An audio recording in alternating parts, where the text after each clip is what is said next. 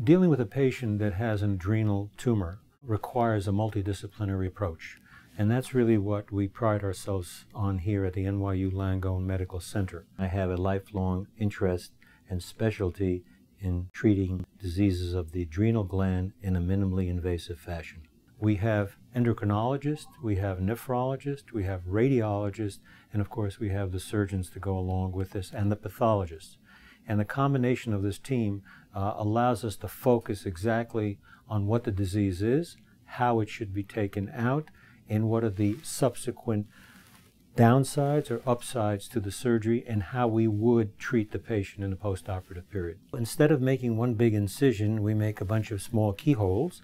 One of the keyholes is about 11 millimeters, a little less than half an inch, and we put a camera in that keyhole into the abdomen.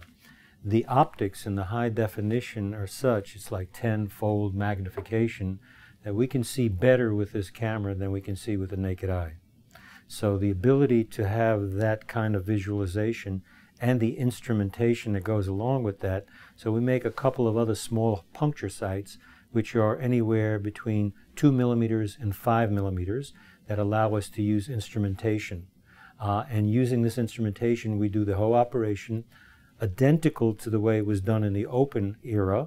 However, we do this now through extremely small holes. Patients really have much less pain in the postoperative period, and then as they have less pain, they recover quickly and they can go home much earlier.